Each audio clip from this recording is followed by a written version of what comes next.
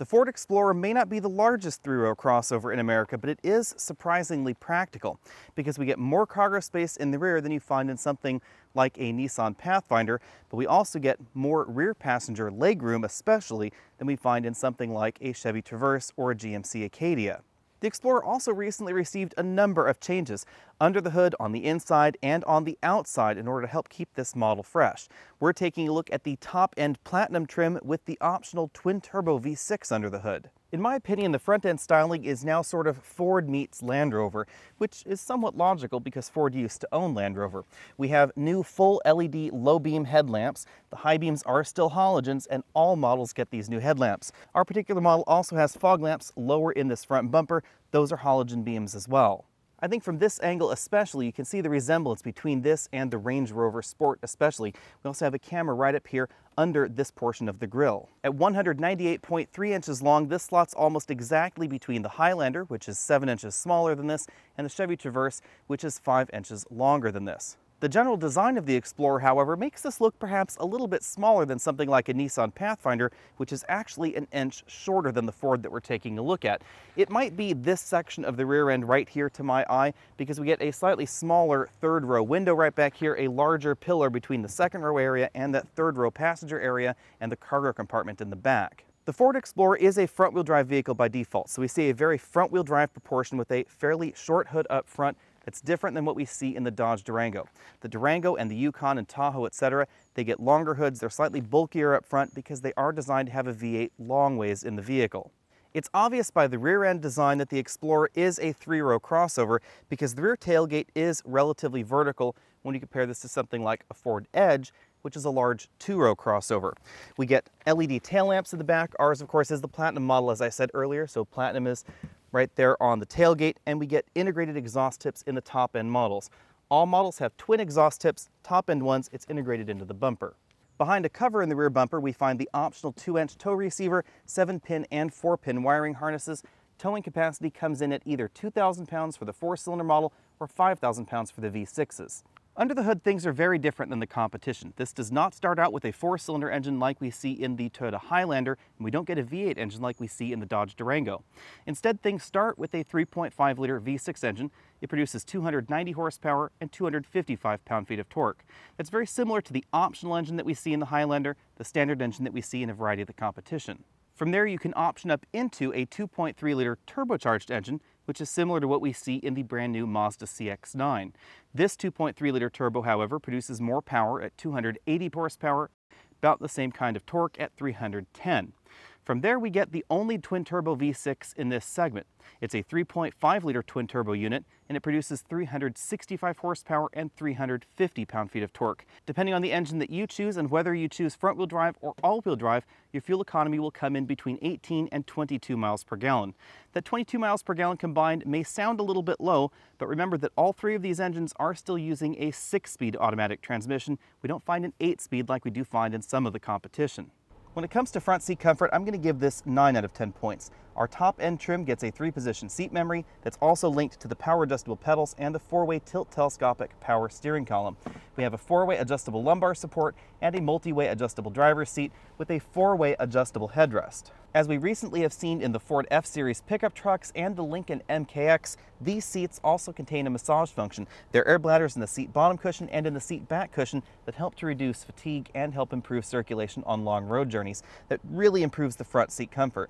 On the downside, however, the seat bottom cushion is a little bit short for my tastes. Taller drivers especially may find that they lack thigh support because of the length of this seat bottom cushion. Shorter drivers, however, should be just fine. Although the Explorer is not the largest entry in this segment, combined legroom is very generous, and that would be front row plus second row plus third row. Sitting right here in the middle seat with the front seat adjusted for me very comfortably at 6 feet tall, I still have about 4 inches of legroom left. The second row seat can also be slid forward and backward to help apportion the space a little bit more equitably. Unlike some of the competition, the Explorer is only available in 6 or 7 passenger versions. There's no 8 passenger version because the third row is always a 2-person bench. The model that we're taking a look at is the 6 passenger version, so there's no middle seat right here. If I move on over to the right side of the vehicle, you'll notice this front seat was very comfortably adjusted for a 6'5" person. He actually ended up sitting a little bit closer to the dashboard than I was, so I have more legroom over here on this side.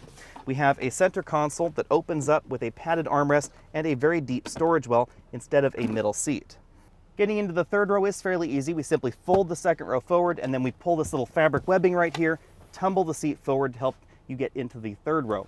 You can also do this electrically. We just press this button right here on the side. The seat will tumble forward right like that. Although I have yet to find any third row seat that's overtly comfortable outside a conversion van, this is one of the most comfortable third rows available in the United States.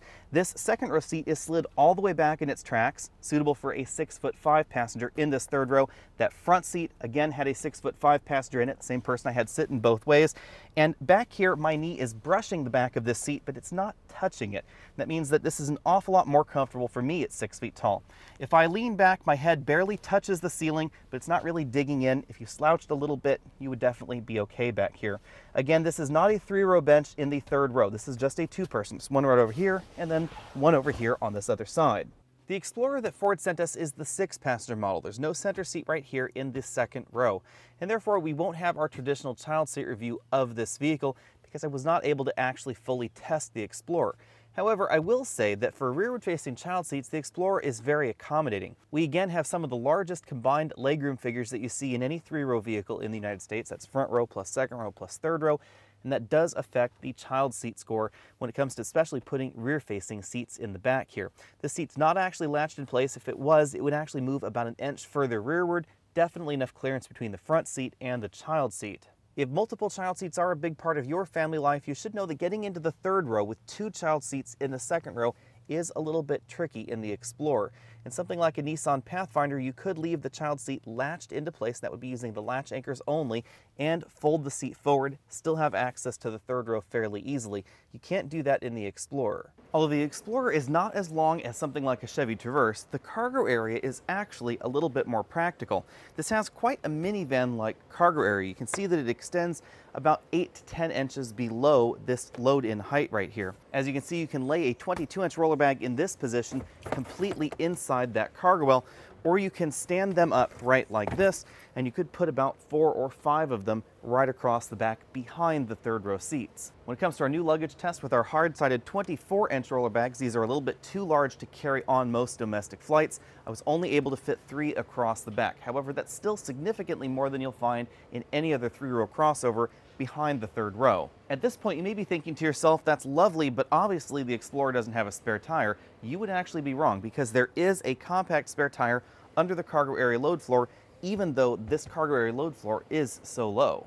When it comes to our new luggage score, we came in at 3/9. We were able to fit 3 bags behind the third row, and we were able to fit 9 in this upright position behind the second row quite safely. In this position, none of these suitcases will roll or fly forward in the event of an accident, and we can quite easily close the hatchback.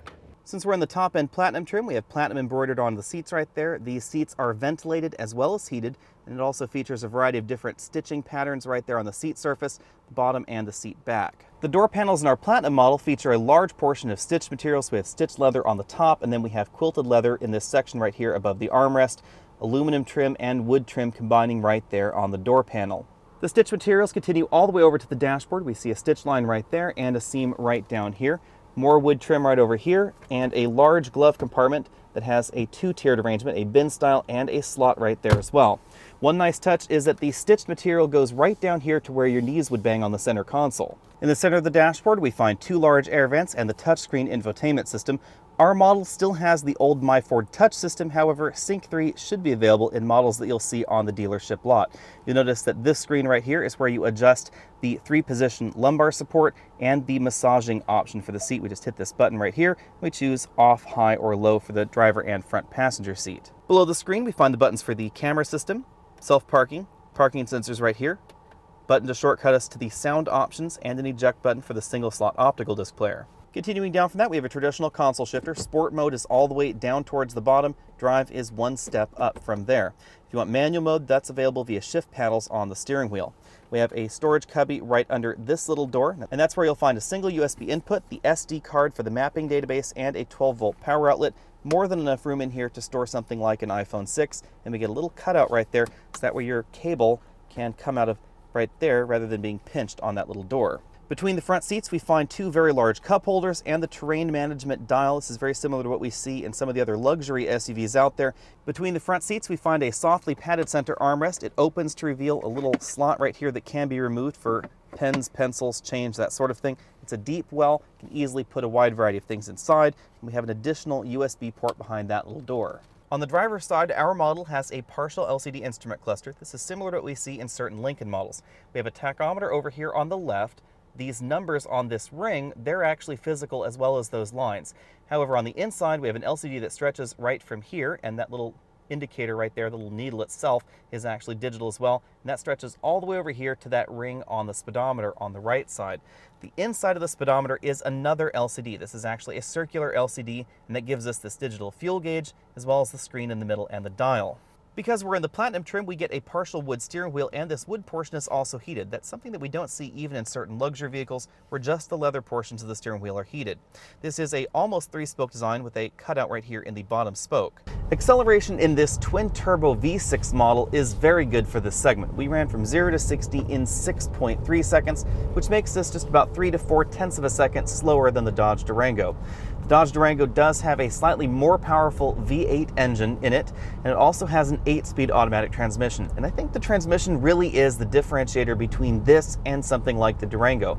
We've not had the opportunity to test the 4-cylinder turbocharged engine in the Explorer. However, the base V6 engine is very comparable to the optional V6 that we see in something like a Toyota Highlander when it comes to 0 to 60 performance. Braking distances were exceptional in the Explorer. We went from 60 to 0 in 112 feet, which is incredibly short. The tire selection on our Platinum model has a big impact on the braking scores, obviously, but also the brake design and the suspension design play here as well. Thanks to the tires and the suspension design, I'm also going to give handling an A. The grip is excellent in this vehicle for a three-row crossover. This definitely road holds better than something like a Chevy Traverse, a GMC Acadia, a Toyota Highlander, Honda Pilot, etc. When it comes to handling feel, however, the Explorer does lag behind the Dodge Durango, which is the best in this segment in my opinion, and the brand new Mazda CX-9. The CX-9 gives us definitely more road feel. The steering is a little bit more accurate than we see in this Explorer, but the actual handling ability is fairly similar to what we see in that Mazda CX-9. The handling ability is helped out by a moderately firm suspension. I'm going to give this overall a B when it comes to the ride as a result. Our Platinum tester also has 20-inch wheels and tires on it, and that does reduce the amount of cushion that you get out of the tires themselves.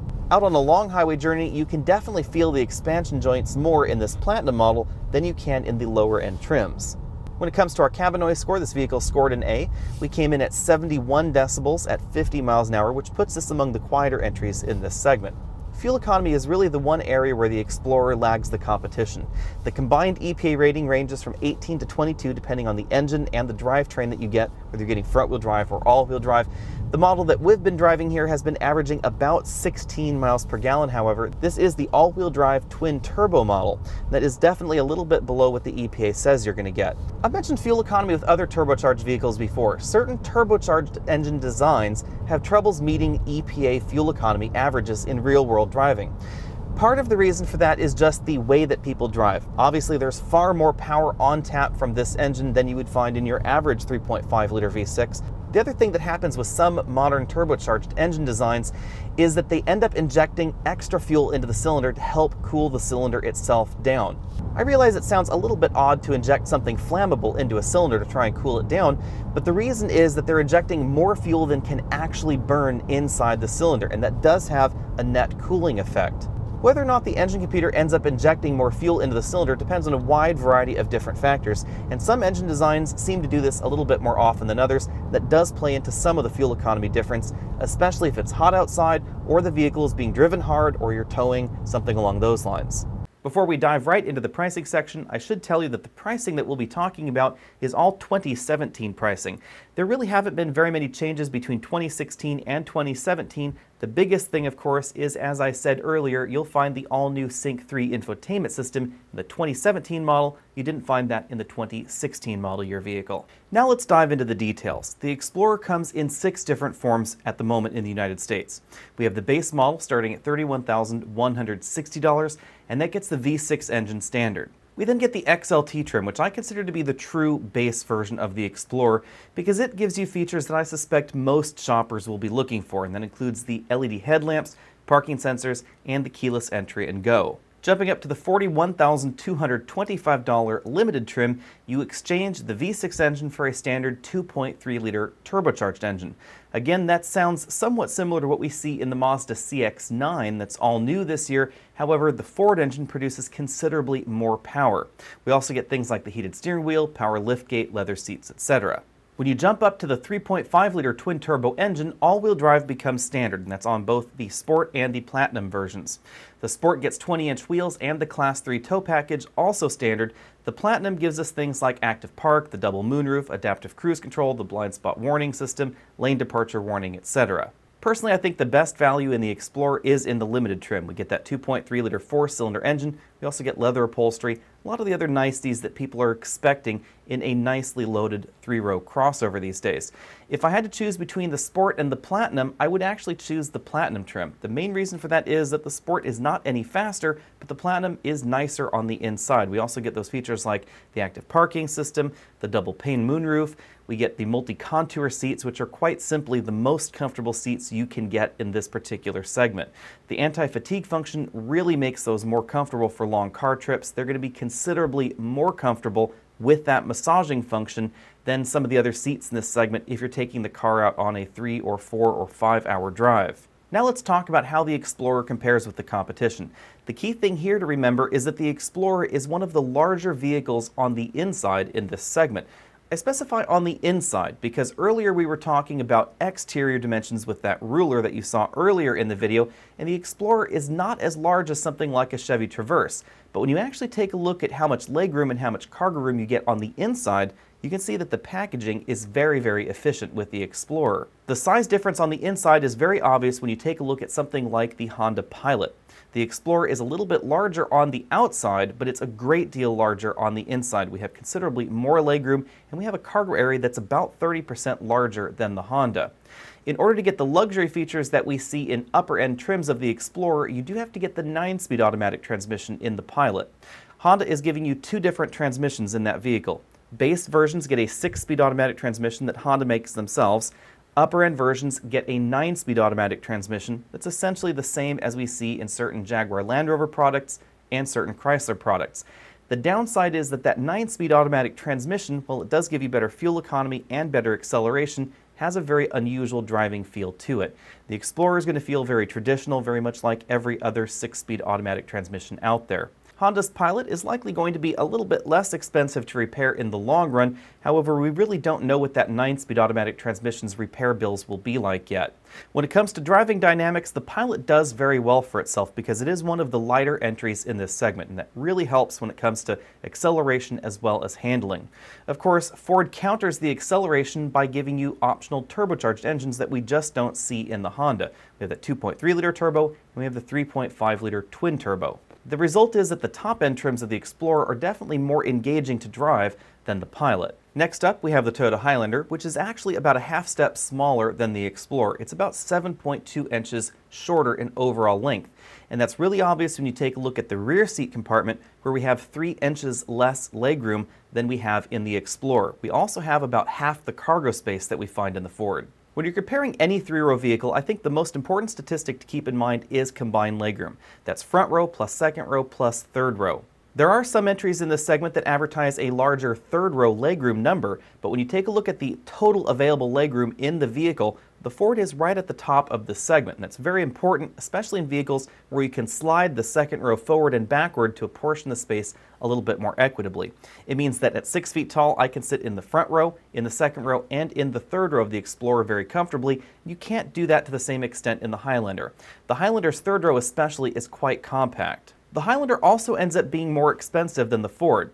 It may seem like it's cheaper, starting at $30,490, but you have to keep in mind that we get a standard 4-cylinder engine in the Highlander, not the V6 that we see in the Explorer, and by the time you've comparably equipped it, you're going to be a few $1,000s more than the Ford. A number of you on Facebook asked me to compare the Explorer to the Dodge Durango and the Jeep Grand Cherokee. The Grand Cherokee and the Durango are related, and you should really think of them as the 2-row and the 3-row crossover from Chrysler. The Grand Cherokee is of course the 2-row model with a large cargo area behind. The Durango is a little bit longer and it has a 3rd row and a small cargo area behind the 3rd row. The Durango and the Grand Cherokee march to very different drummers. They're the only rear-wheel drive entries in this particular segment. The rear-wheel drive layout means that they're less space efficient. So if we take a look at the overall length of the Durango versus the interior dimensions, you'll actually find a little bit more room in the Explorer. The big thing to keep in mind is that the Durango is the only rear-wheel drive entry in this crossover segment, and that means that it's less efficient in terms of overall packaging. Even though the Durango is about 3 inches longer than the Explorer, the combined legroom, and that's again those 3 rows, is actually 3 inches less than we find in the Explorer. The Explorer will also give you a larger cargo area. On the flip side, the Durango can have a V8 engine, and it's a great deal more fun to drive than the Explorer. It has a very nimble handling dynamic because it's actually closely related to the Mercedes-Benz E-Class. You can think of it sort of as an E-Class with a much bigger box on top. It has a nearly perfect 50-50 weight balance. It has a ZF 8-speed automatic transmission, the same transmission that Audi and BMW use. It has an excellent driving dynamic out on the road. It's just not as space efficient. It's also not quite as comfortable. The front seats that we find in the Durango especially are not nearly as comfortable as the top-end seats that we find in the Explorer. The Grand Cherokee is a little bit tricky because there was a time where the Grand Cherokee and the Explorer competed more or less directly, but these days they've gone in very different directions. In addition to being a 2-row vehicle, not a 3-row vehicle, the Grand Cherokee also has a solid off-road mission. We have available air suspensions, we have that 2-speed transfer case, V8 engines, diesel engines available, etc. It's just a very different vehicle overall. If you're comparing top-end versions of the Grand Cherokee and top-end versions of the Explorer as sort of an alternative to a European luxury SUV or crossover, then I can see what's going on there. I would actually say that they end up just about equal. I like certain things about the Explorer's interior and certain things about the Grand Cherokee's interior. I think that attention to detail is a little higher in the Grand Cherokee. The way seams meet in the Grand Cherokee and top-end trims, the stitched leather dashboard, stitched leather doors, etc. It has a slightly more premium look to it. However, the Explorer actually has a slightly more premium feel. It seems like all the parts are actually of similar quality. The interior in the Jeep has those stitched leather parts above the midpoint in the cabin, but then below that point in the cabin, you can find some plastics that seem a little bit out of place. The brand new Mazda CX-9 is easily the freshest entry in this segment. I think it's also arguably the most attractive. Unfortunately, the only engine on offer in the CX-9 is a 2.3-liter 4-cylinder turbocharged engine, and it produces significantly less power than any of the engines in the Explorer lineup, including Ford's own 2.3-liter turbo. The mission of Mazda's turbo and Ford's turbo were very different. Ford is obviously looking for performance out of their turbocharged engine. Mazda was going after high fuel economy, and the CX-9 has one of the highest fuel economy ratings in any 3-row crossover segment. In terms of feature content, value, and pricing, mid-level trims and lower-end trims of the CX-9 compare very, very well to the Explorer. I'd personally pick lower-end and mid-level trims of the CX-9 over the Ford Explorer. The overall look is much more premium, the interior is definitely fresher, and Mazda has really taken a lot of care to make the interior one of the best in this segment. The seats are also comfortable, and I think that the value is definitely there for the CX-9. Unfortunately, if you're taking a look at top-end trims, for instance the Sport or the Platinum version of the Explorer, the Mazda CX-9's comparison seems to fall apart a little bit because we still get that very slow 2.3-liter turbocharged engine. And of course in the Ford, with that 3.5-liter V6, it's going to be considerably faster 0 to 60. The Mazda CX-9 does have a very engaging feel out on the road, but it's not going to handle any better than the Explorer. Although the light curb weight we see in the CX-9 really improves the dynamics, you'll notice that the vehicle overall is not packaged as efficiently as the Ford either. Even though the CX-9 is a little bit longer, it actually has 3.6 inches less legroom than the Ford. Nissan's Pathfinder has a well-deserved reputation for being the family 3-row crossover. It's big, it's softly sprung, it's comfortable, and it has a second-row seat that allows you to keep a forward-facing child seat latched into position and still move that seat forward to get into the 3rd row. It's also one of the few vehicles in this segment that beats the Ford when it comes to combined legroom. And again, that is front, mid, and 3rd row together. Unfortunately, the cargo area is about 25% smaller than the Ford, so while you may have a little bit more room for people inside, you won't have as much room for cargo. The driving nature of the Pathfinder is decidedly less sporty than the Ford. However, it is a little bit more comfortable for long highway trips, and the fuel economy is significantly better. You can get up to 27 miles per gallon on the highway, and the average that we received when driving the Explorer on our weekly drive and the Pathfinder on our weekly drive was about 4 miles per gallon difference. That's a pretty big difference in a three-row crossover segment. For 2017, Nissan has refreshed the Pathfinder, but there aren't too many differences. We have a new front bumper, a new rear bumper, a tweaked engine, a tweaked infotainment system, and other than that, basically everything else remains the same. My top pick in this particular segment continues to be the Dodge Durango, but as I've said before, it is the odd duck out. So if you're going to exclude the Dodge Durango from your three-row crossover shopping, then I'd actually take the Explorer before most of the other vehicles in this segment. If you're looking for base or perhaps mid-level trims, I would take the CX-9 over the Explorer, but if you're looking at the Explorer Limited or above, then I would take the Ford over the Mazda. The Mazda is a very sexy crossover, but that 2.3-liter engine is just a little bit too slow for my tastes. You also, again, don't find the same luxury and convenience features in the Mazda that you do find in the Ford.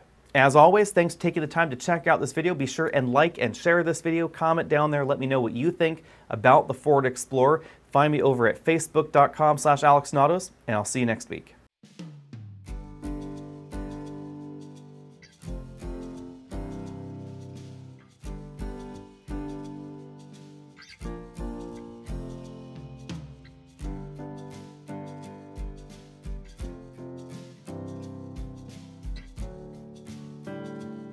Just not driving on the road. Whoa, whoa, we're like using both lanes today. I guess you pay taxes on both lanes, you might as well use them both.